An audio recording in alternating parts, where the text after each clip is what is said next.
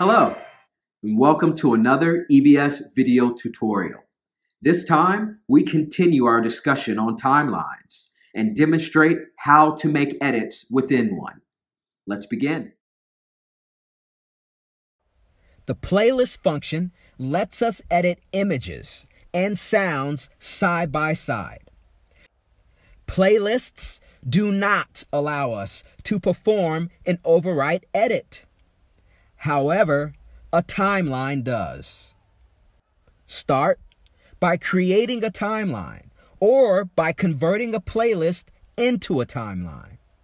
I'm going to start by creating a new timeline and entering this funny clip.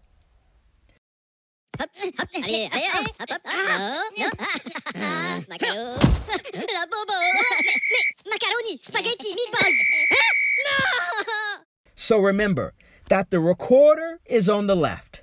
That is where you will see your timeline edit. And on the right is the player. That is where you will select video and or audio to overwrite onto the timeline. First, select what type of media you want to overwrite onto your timeline. I'm going to deselect audio because I just want to add a little video. Conversely, you can also do it the other way by only overwriting audio, or you can even replace both. Next, I'll mark an in point and an out point on the left, our recorder, to denote where I would like the new video to go. Now, by pressing Preview Control, I can access the player. Here, on the player side, I have access to clips, record trains, and even distant record trains. However, I have a clip of football. I just want to show that clip while retaining the funny audio. Remember, I just chose to overwrite the video. So, on the player, I can select just an endpoint. This is a 3-point edit. The software already knows how long it needs to be because I already set an out on the recorder. If I want, I can set an out point on the player as well. This will speed up or slow down the video to fit within the in and out points I made on the recorder.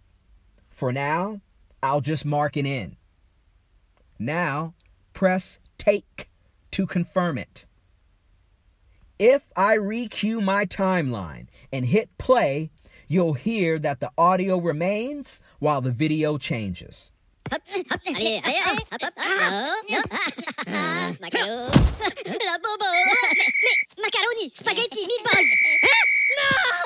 You could also decide to modify the effect type and the effect duration between different elements within your timeline.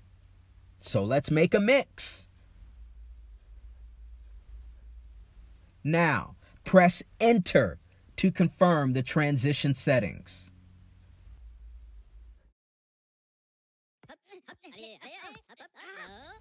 Find out more about timeline editing from the Advanced Operational Manual available on EVS.com.